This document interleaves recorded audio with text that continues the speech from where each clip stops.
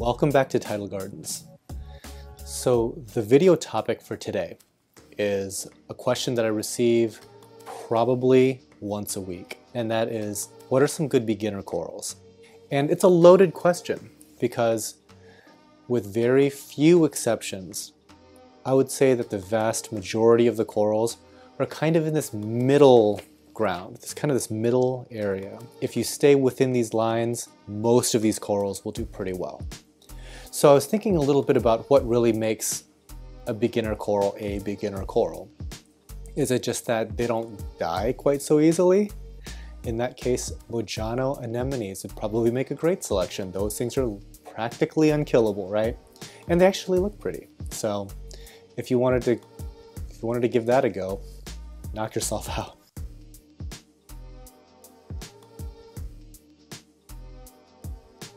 Most people often gravitate towards soft corals. And there's a couple of reasons why soft corals kind of come to the forefront. It's because a lot of them are kind of tolerant to some elements of neglect, like maybe some heightened nutrient levels. Maybe you're seeing a little bit more nitrate and phosphate than you would like.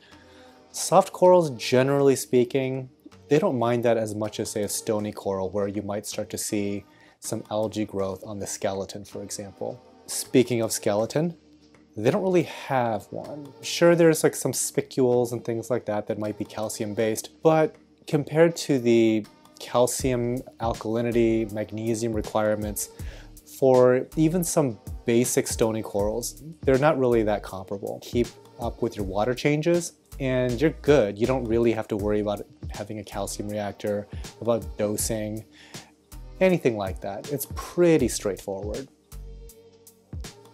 Many soft corals are also great candidates for propagation.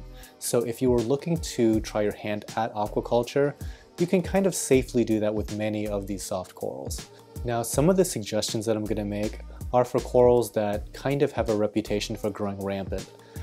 And I was considering not including them on this list, but then I was thinking, who am I to say that somebody doesn't have a larger tank? After all, I actually recommend having a larger tank for beginners.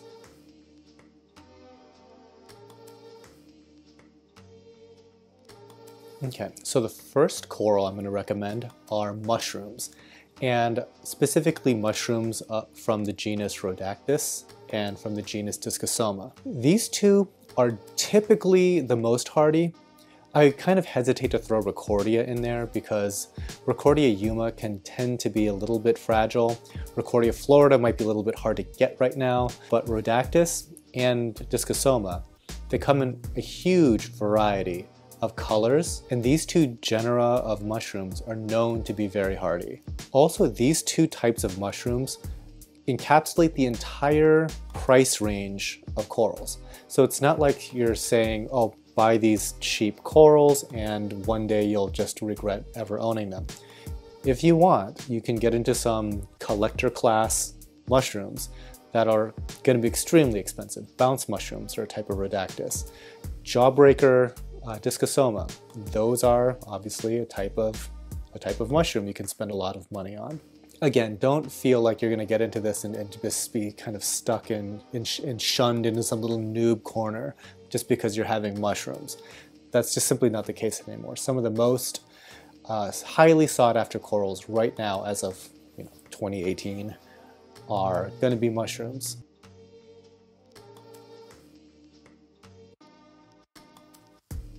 Right, number two are going to be leather corals. And I'm not really going to differentiate all the different types of leathers. I mean, there's Kenya trees, there's sarcophyton, those big toadstools, there's lobophytums, like the devil's hands, all different types.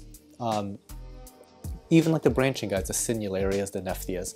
I'm kind of lumping them all into different types of leather corals you can consider. The thing I like about leather corals is not so much their color, because their color tends to be fairly limited, especially compared to the other suggestions on this list.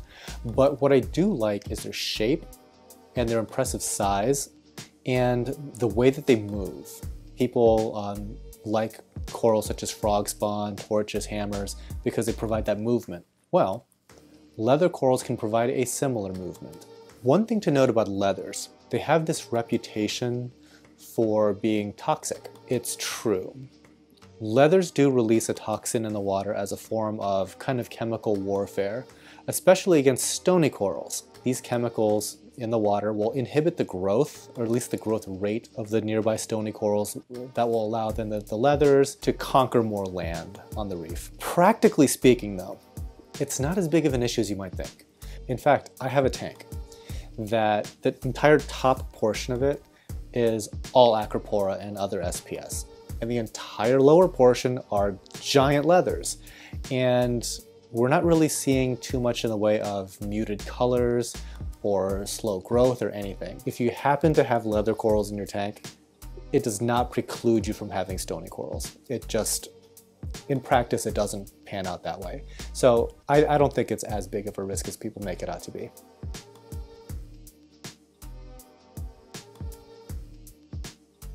Number 3, zoanthids. And I'll throw Paleothoa in there as well. The nice thing about zoanthids and Paleothoa is you get pretty much access to the entire palette of coloration and patterns.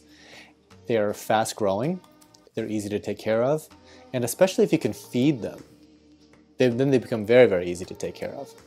There's always that risk of palytoxin, very uncommon. You have to be kind of doing some special things to get palytoxin poisoning. If you're really concerned, you can always take more precautions. Personally, palytoxin isn't something that would prevent me from owning zoanthids, obviously, so to each their own.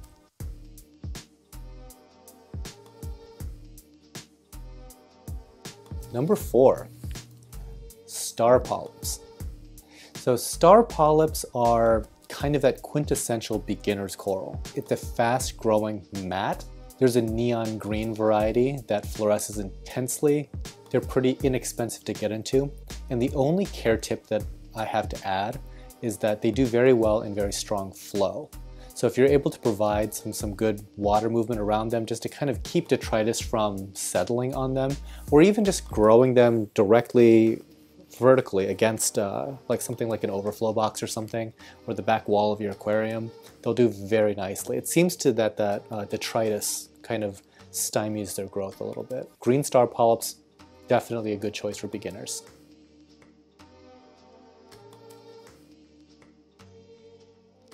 Lastly, number 5, Xenia. So they have this reputation for being a beginner noob coral. So obviously this is a video for beginners. The problem that people run into sometimes is that they get into like plague proportions. But again, if you have a smaller tank, you might want to reconsider. But then again, you can always prune them back. It's not a difficult thing to do. Having said that, clearly the best-selling coral we ever sell on Tidal Gardens are Xenia. So whatever aspersions that people might cast on Xenia, it doesn't really pan out when it comes to buying behavior, let's just say. People love Xenia. One of my favorite elements of Xenia is that unique pulsing motion. There's very few corals that have that type of motion to them. Most hobbyists will find Xenia very easy to keep. About 80 to 90% of the time, they grow rampant. About 10-ish% of the time, for whatever reason, they just don't do well. Kind of can't really put my finger on it, because sometimes people say like, oh, it's because the water's too clean, or maybe the water's too dirty. I've seen Xenia do very well in both. The only time I've ever seen Xenia do something truly weird was when I saw somebody's ultra low nutrient system, where the Xenias shrunk down to about like 1/5 of their normal size. And then I was thinking, okay, that's probably too clean for them. But I would say that the vast majority of tanks out there can keep Xenia just fine, and if they're growing into plague proportions, honestly, you're kind of doing something right. And you can graduate onto more advanced corals if you would like. Okay, so that was just a quick overview of the 5 beginner corals, at least that I personally would recommend. We went over mushrooms, leathers, zoas, star polyps, and Xenia. All right, guys, if you like this topic and would like to know more, I invite you to leave a comment below where we can all continue the discussion.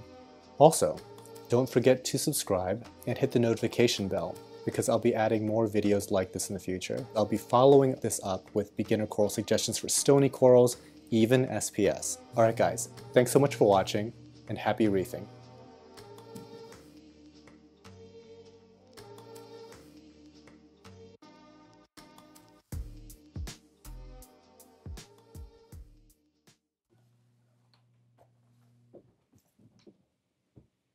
Cat is nuts.